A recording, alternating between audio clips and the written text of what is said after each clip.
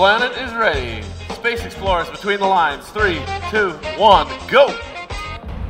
All right, it's a 2v3 match as 5012 was bypassed for the match. Sometimes that happens when you have a big fix to make.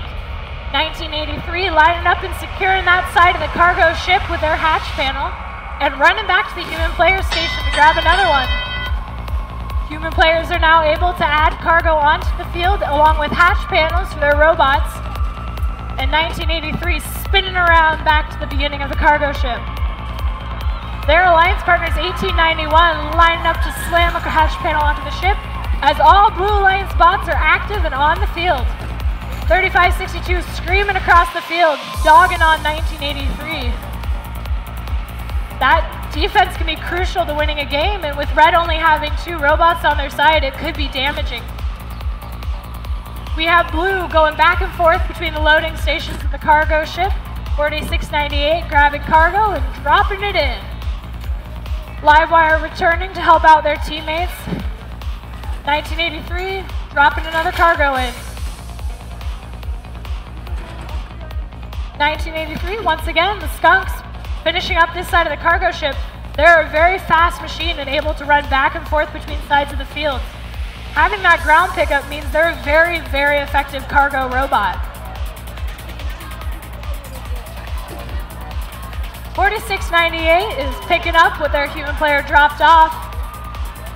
The loading station is great for dropping cargo onto the field, but sometimes that does bounce out of control. On the audience side of the field, that Skunk Works dropping cargo in. They have 1 more to put in there. They already have the front full, and there's still 40 seconds left in this match. Bullbots getting hemmed in by 3562, but they're not gonna be intimidated too much as they're working to pick up more game pieces. That's the 30-second warning. It's time for robots to think about climbing as 1983 lines up for the top, and Livewire makes the run for the 2nd level. Chickadee is running and placing a hatch panel and right on target. But with 10 seconds left, they do want to make a climb if possible. 3562 flailing a little, but they stabilize. And with 3 seconds left, just short of the climb for Livewire. Stand by for your official scores.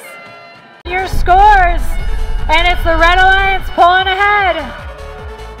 73 to 45, with an extra ranking point for having enough robots on the hab to climb.